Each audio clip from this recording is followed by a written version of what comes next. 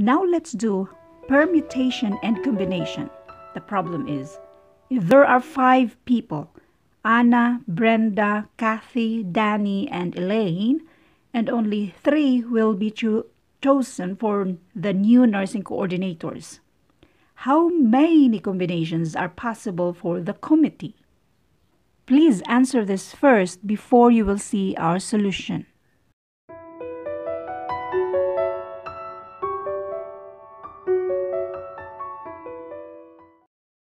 Let's read again the problem. If there are 5, okay, 5 sila, and only 3 will be chosen. 5, tapos mag-choose lang ng 3. Then the formula will be, bali ganito yan.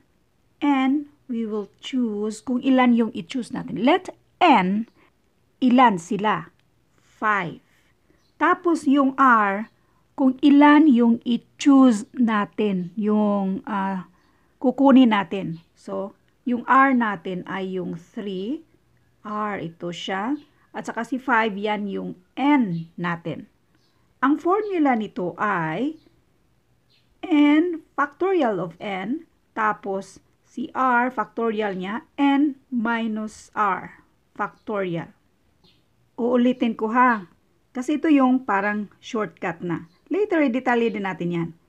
Ito yung tandaan nyo. N, ito yung ilan sila lahat. Tapos, mag-choose lang tayo ng 3. So, ang formula niyan ay factorial ni N. Tapos, kung ilan ang kukunin mo, factorial niyan. And N minus R factorial. Kasi, lahat sila 5. Minus 3 kasi kukunin mo yung 3. So, ito na yung formula. Fill in lang natin. Ang N natin, sinulat ko na yung 3 dito. This is R. Wait, kasi formula muna ang sinulat natin. Next, ang N natin ay 5. We will choose 3. Okay? So, ang N ay 5. Factorial of 5. Tapos, dito ay 3. 5 minus 3 factorial. Factorial ang tawag dyan. This means 5 times 4 times 3 times 2 times 1 over, ito means 3 times 2 times 1. Yan yung ibig sabihin ng factorial. Tapos ito, 5 minus 3, and that is 2. So factorial of 2, and that is 2 times 1. Ngayon, instead na i-multiply natin lahat yung nasa numerator at saka yung denominator, pwede namang shortcut, i-cancel lang natin. Itong 1, 2, 3, yan, i-cancel out lang natin yan. So, ang natitira na lang natin ay itong 5 times 4 at saka 2 times 1. 5 times 4 equals 20. 2 times 1 equals 2, and the answer here is 10.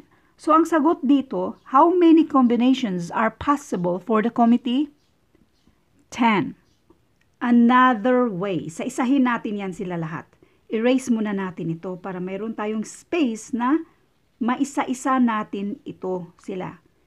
So, let A for Anna, B for Brenda, C for Cathy, D for Danny, and E for Elaine. Isa-isahin natin, combination daw. So, ang mabubunot sa 5, 3 lang kunin. Pwedeng si A, B, C. Pwedeng si A, B, D. Pwedeng si A, B, E. Then, A, C, D. Kasi di man pwede na A, B, tapos A. Kasi hindi nga pwedeng 5 lang sila. Hindi mo siya pwedeng i-double. So, kahit alin dyan. Next is A, C, E. Okay? A, C, E. Mayroon pang A, D, E. Okay? Next. Hindi naman pwedeng A, D, B. Mayroon ng A, D, B. A, D, B. Okay? Next. B, C, D. B, C, E. Then, B, D, Dapat walang ma-repeat. Next is C, D, E. Ilan ito? 1, 2, 3, 4, 5, 6, 7, 8, 9, 10. So, ang sagot ay 10. If you have something to say or kung meron kayong another way of solving this, just comment down below.